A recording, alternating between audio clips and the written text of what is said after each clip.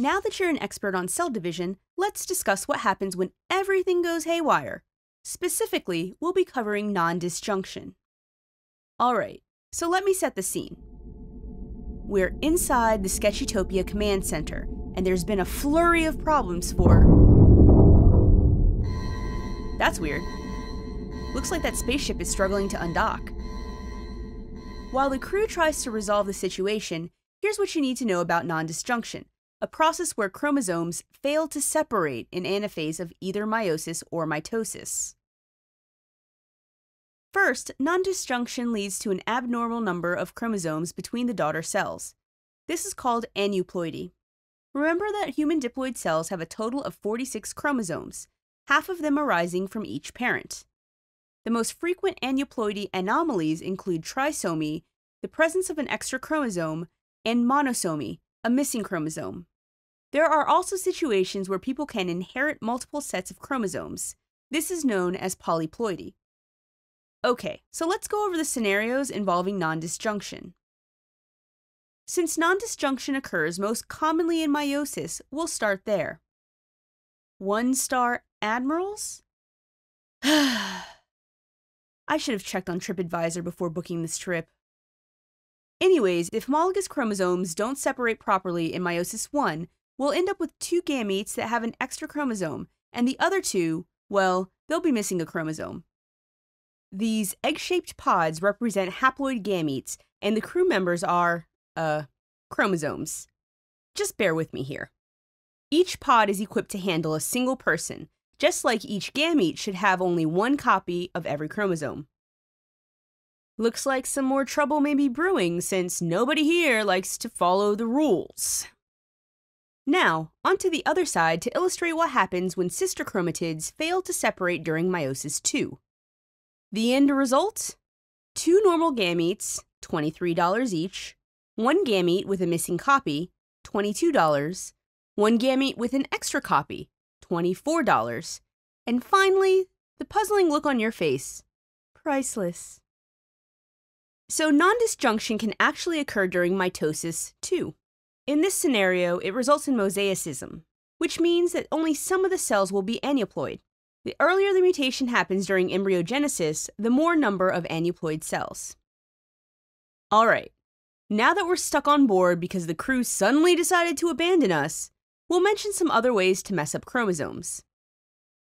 Segments of chromosomes can get deleted, duplicated, inserted, and moved to another chromosome, or translocated. Ionizing radiation and other environmental factors contribute to these chromosomal rearrangements. To show that, here's mutants using an ionizing gun to shoot down the spaceship. Oh snap! Wait till I tell my friends back home about these mutant invaders. This trip just got a whole lot better. While most chromosomal errors usually lead to spontaneous abortions during the first trimester, some cases survive through term and result in autosomal or sex-chromosomal aneuploid syndromes. This table highlights the chromosomal aneuploidy syndromes. While you don't have to memorize everything listed here, just know that Down syndrome, or trisomy 21, is the most common chromosomal disorder. Here's another table that shows the clinical features of Down syndrome.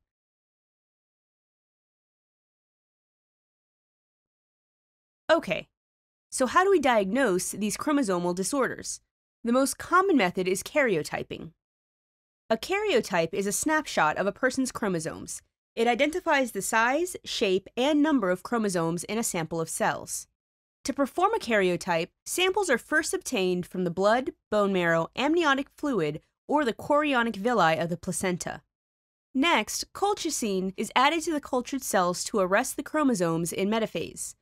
The chromosomes are then separated, placed on a slide, and stained based on their size, morphology, arm-length ratio, and banding pattern. Another method to analyze chromosomes is fluorescent in situ hybridization, or FISH. FISH uses DNA or RNA fluorescent probes to identify and determine the location of specific genes on chromosomes.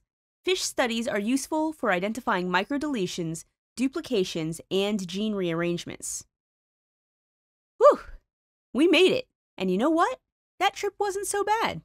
So, here's a summary to catch you up. Nondisjunction is when chromosomes fail to separate in anaphase of either meiosis or mitosis. Nondisjunction leads to aneuploidy, an abnormal number of chromosomes in a given cell. Failure of separating the homologous chromosomes during Meiosis I results in 2 gametes with an extra chromosome and 2 gametes with a missing chromosome. Failure of separating the sister chromatids during Meiosis II results in 2 normal gametes, 1 gamete with an extra chromosome, and 1 gamete with a missing chromosome. The chromosome structural mutations include deletion, duplication, insertion, and translocation. A karyotype looks at the size, shape, and number of chromosomes, whereas FISH looks for specific DNA sequences on chromosomes.